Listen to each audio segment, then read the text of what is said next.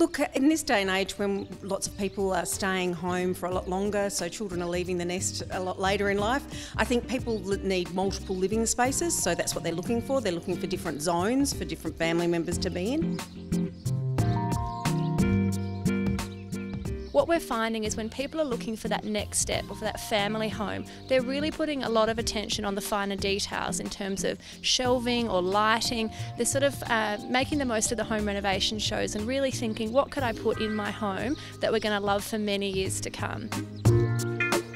These sort of overhanging pendants behind add style to a home, and it does make it more ambience to a home, and so home is the heart of your family, so as inviting as you can get it is exactly what people are looking for. They're looking for land size, so whether that means they can maybe extend the property down the track and put a bit of an extension on the back, or whether it's to have kids being able to play around in a backyard. We do find that backyard size, front yard size becomes an important factor when people are looking to buy.